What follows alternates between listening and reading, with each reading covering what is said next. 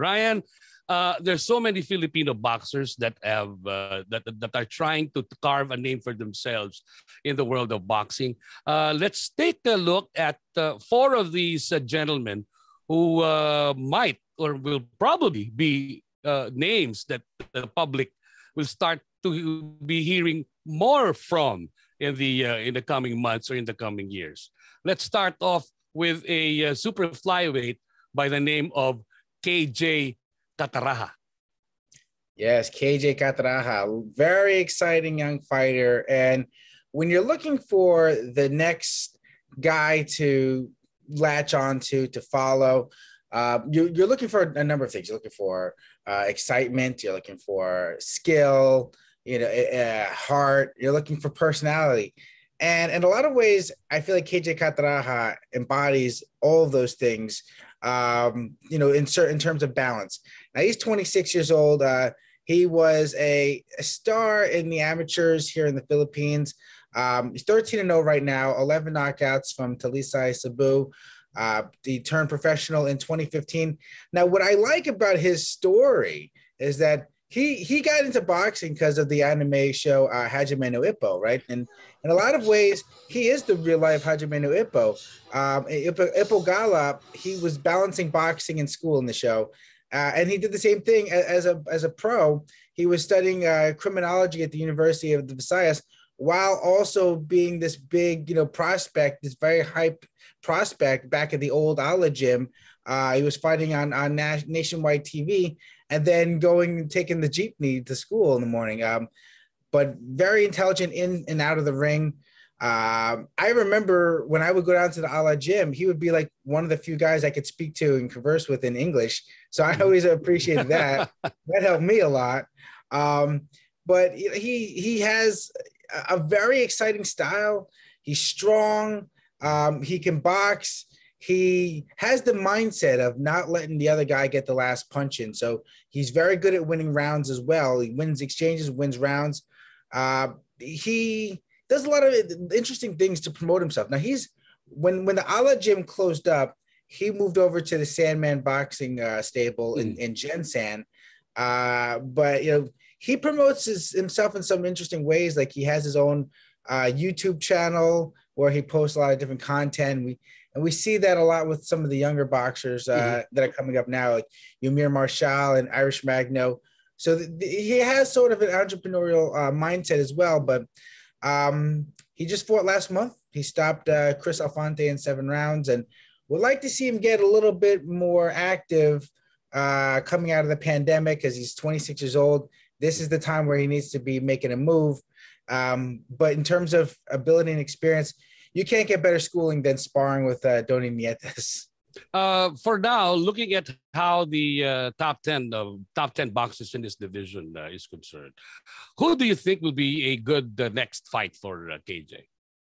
I mean, for right now, I think that Cataraha needs to stay busy, right? That's the important thing for him because he still needs that experience. He's been fighting at the 10-round level, so he's closer than his number of fights would suggest. But I don't know that he's ready yet to jump from someone like Chris Alfante to going to fight like Kosei Tanaka, for instance, or obviously not like a Chocolatito Gonzalez, that level of champion. Yeah. You have to have that interim. So I would like to see him jump into the top 15. Like, go out some of these guys. I think that it's a bit tough because those are very deep divisions, but he is rated, with the WBO, for instance. So he can take those steps. Our next fighter to talk about is Mike Plania, who's a super bantamweight. And so far, Mike Plania's record is 25 wins with 12 knockouts and only 1 loss so far for this 24-year-old. Where does he play in the world of the super bantamweights, Ryan? I mean, it's kind of interesting for him because he can be a super bantamweight. He had fought as a bantamweight in the past, so it's tough to. I think for him, he has to pick a division, and I think he's going at 122 super bantamweight, as you mentioned.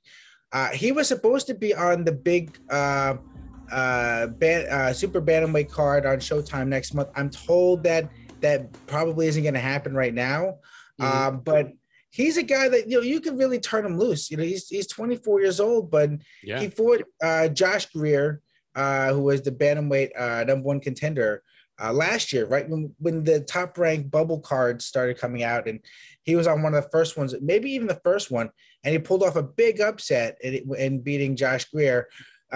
Which was interesting because Greer was the #1 contender for another Filipino, John Real Casimero, but it was another Filipino who did his business for him.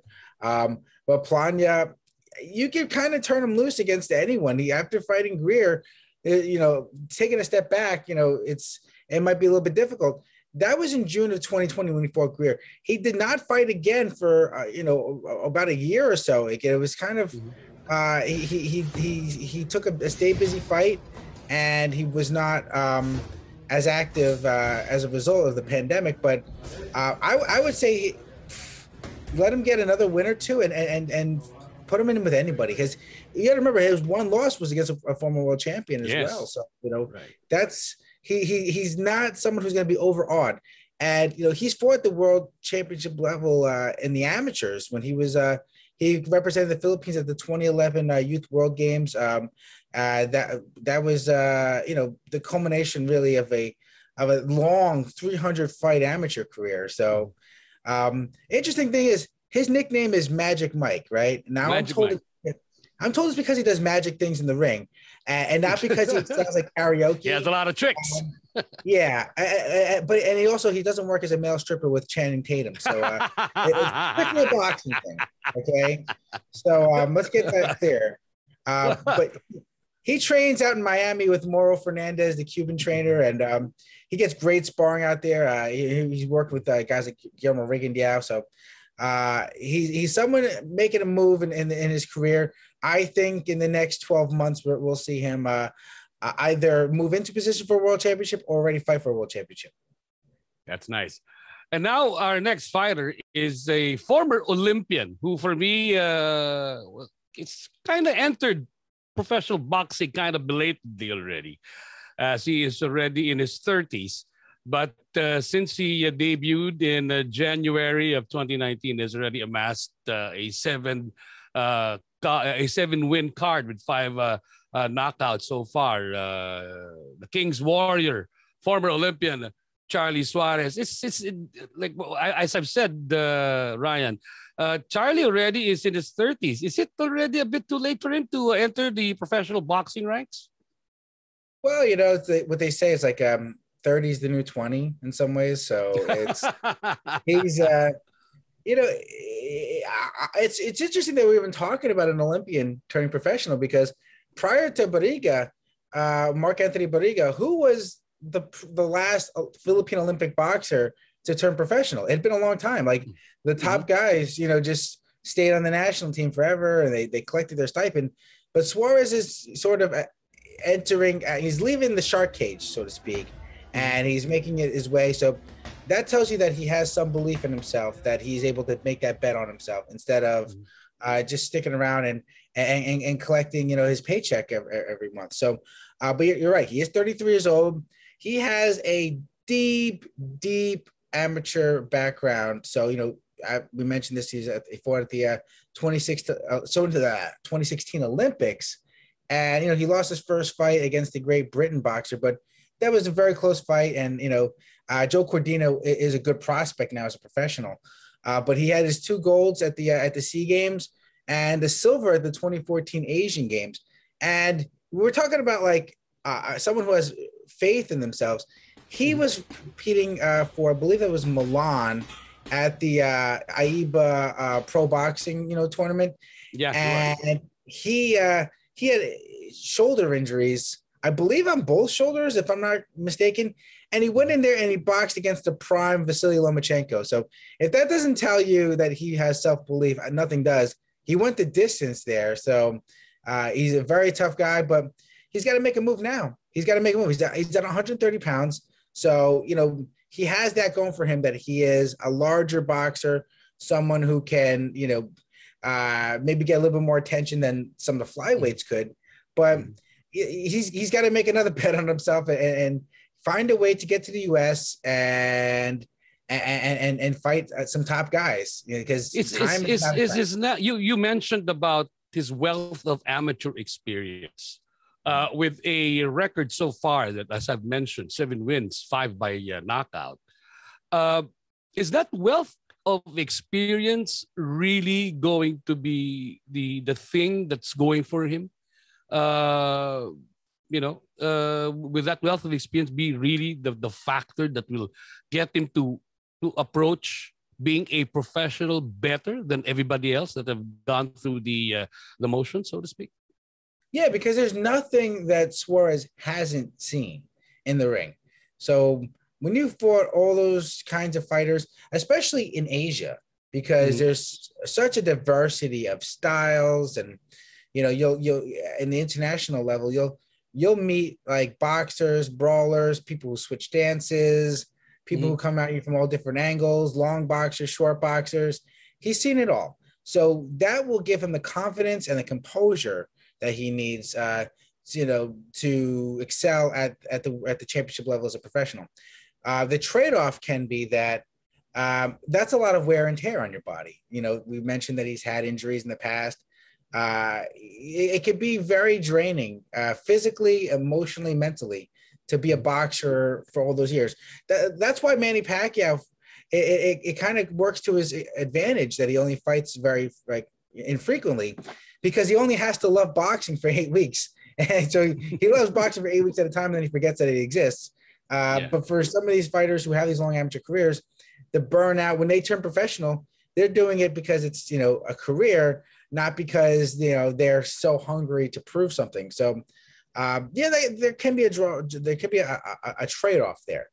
From the amateur Charlie Suarez to the professional Charlie Suarez, what have you seen that you liked? What I always liked about him as an amateur was that he had this he entered the ring like he was the boss. And that kind of means something to me, because it tells me, hey, listen, I've been here, I've done all these things. Like when he entered the SEA Games in 2019, he looked like he was, in charge of things. So that was important in the way that he's expecting to win. He has the mindset of a winner. And I think that now as a pro, he looks more seasoned. Like he's not going out there and being impatient.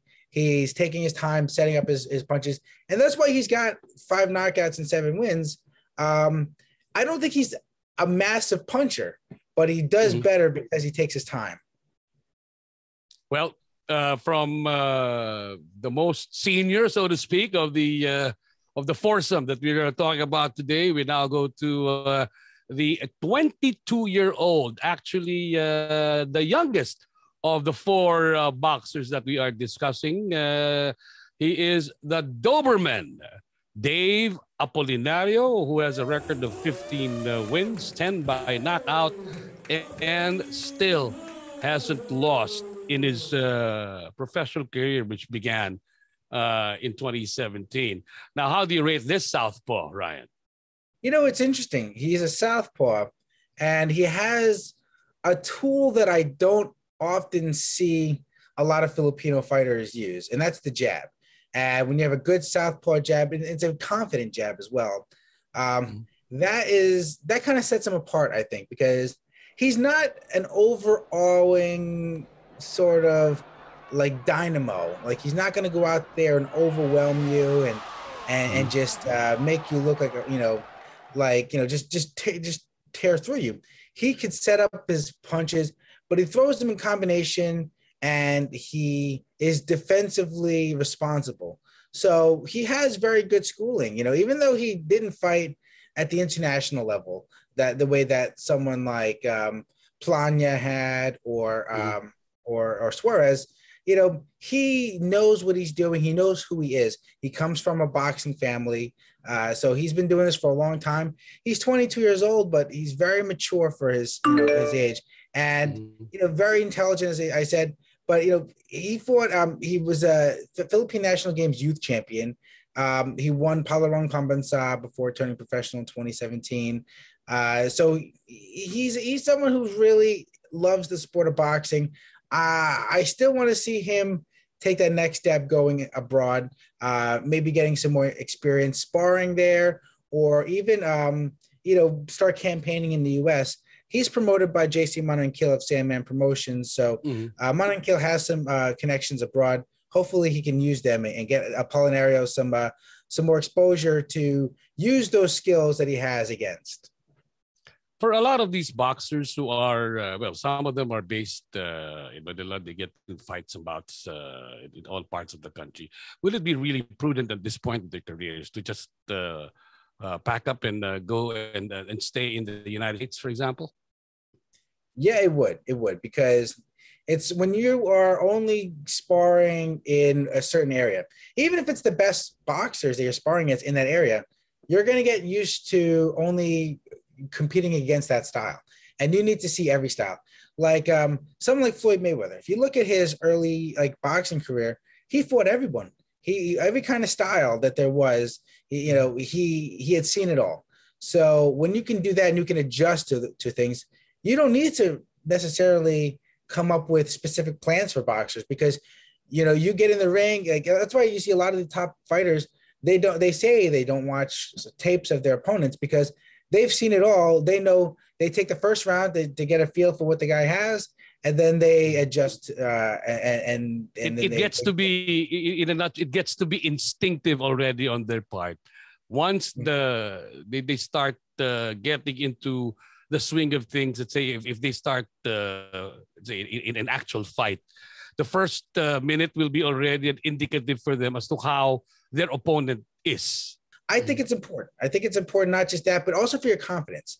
Because when you're out there and you're sparring with different fighters, and you're doing good against foreigners, that does help the boxers. That's one thing that you can't recreate, because you're beating up your own countrymen. It's kind of like, all right, yeah, I'm just the best here. But you want to get a feel for how you do, against the world. Well, of course, that's one thing which this young fighter will be able to develop in the succeeding months and the succeeding years. But we are talking about the promising fighters that a lot of our audience will be seeing. And I hope all of you people that are watching the program support the boxers that are carving a name for themselves, and watch them, support them, because I'm sure you will get a big kick out of watching all of their fights.